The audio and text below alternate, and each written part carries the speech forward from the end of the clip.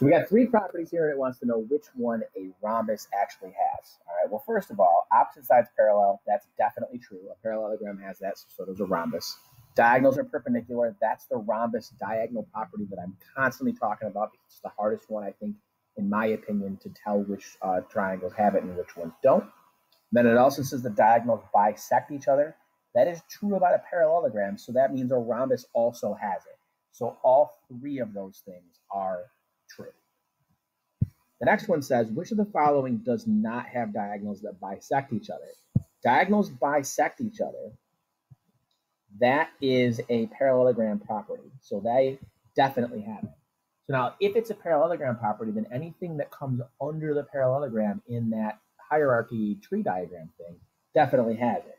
So a rhombus definitely has it because it comes under parallelogram, and so does a square.